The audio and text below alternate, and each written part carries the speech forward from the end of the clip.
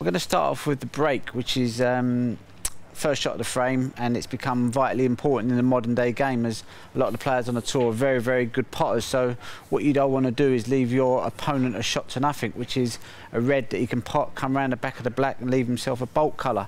So the idea of the break-off shot is to try and get a good white and try and get it as near to the cushion as you can, so as they can't dig down to the white and manipulate the white. So what we're going to try and do is try and get the white as close into here as we can, which will then hit here.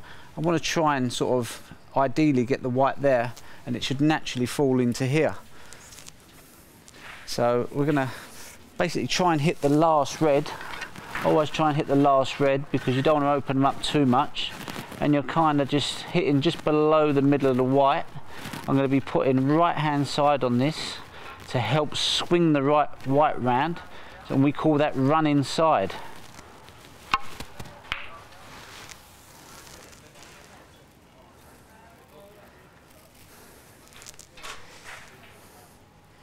Wouldn't be a bad break if this red wouldn't have come up, but it's a good white. Haven't done much damage. I'm going to give that one more go and see if we can get the perfect break. Again, bit of right hand side, run inside. That's better. Got the white nice deep into the jaw. Come and hit that spot there. I've got a good white. I have left him a shot to nothing, but it's still white on a cushion, so it's not too bad, but not perfect.